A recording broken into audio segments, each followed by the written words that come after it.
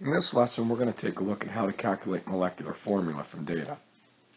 Recall that the molecular formula is the actual formula for a chemical compound, while its empirical formula is the simplest reduced version of the formula. For example, the chemical known as glucose has a molecular formula of C6H12O6. Its empirical formula is reduced by a factor of 6, resulting in an empirical formula of CH2O.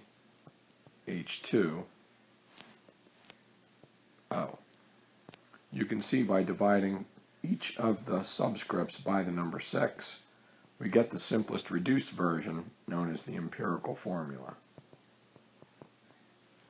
Recognize that the empirical and molecular formula in this case are related by a whole number, the whole number being 6. Keeping that in mind simplifies this process to understand that the two formulas are simply related by a whole number.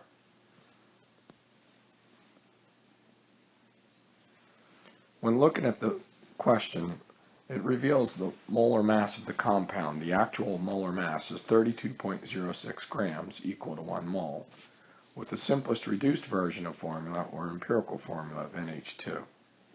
Since the formulas are related by a whole number, the masses of the two formulas are also related by the same whole number.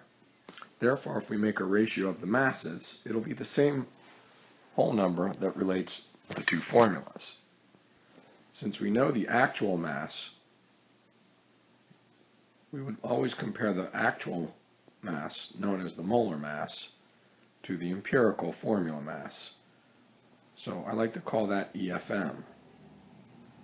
So we compare the molar mass in actual to the empirical formula mass. Our actual being 32.06. Our empirical formula mass comes from 1 N and 2 H's. Adding that, we get a total value of 16.03 grams. By dividing the actual mass by the empirical formula mass, we arrive at the whole number 2. The whole number 2 relates these two masses. It also relates these two formulas. Keeping this in mind, the empirical formula can simply be turned into the molecular formula now by multiplying by this whole number. Therefore, it creates an actual formula of N2H4. Our molecular formula would be N2H4. Let's take a look at one more example. Reading the problem, it says the molecular formula is what we desired for the chemical known as phosgene. It lists the molar mass, or the actual mass, as 396.